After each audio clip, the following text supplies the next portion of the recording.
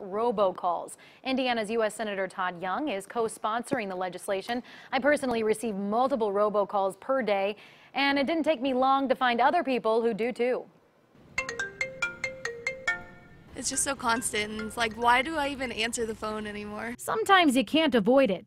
August Tharp is waiting to hear back from a potential internship opportunity, so she's expecting a call from a number she doesn't recognize. And you get excited because it's like a number you don't know, and then it's just an automated message telling you that you want to cruise or you need health insurance. It doesn't only happen once. Easily in a day, probably 4 to 5 calls and a lot of them have been coming from Pennsylvania recently. Like, I've blocked the numbers and they'll just come up with a new number and call again. U.S. Senator Todd Young says it's a problem that affects everyone. We've all been on the receiving end of these annoying phone calls. Young hopes the bill he's co-sponsoring helps. What we propose is to give the FCC more power to impose stiffer fines on these individuals. We also want to give them a little more time to go after bad actors. Lawmakers are also wanting telecom companies to invest in technology that can filter out robocalls. Do you think that's a good idea? That is a good idea. I haven't heard about it personally, though. Young says he wants more people to hear about it.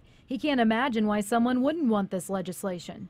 They interrupt our dinner conversations, they interrupt our daily lives, and we ought to all come together and support this. And I think that most senators, members of the House, and the administration will indeed support this. Well, for now, experts still urge you to avoid picking up numbers you don't recognize.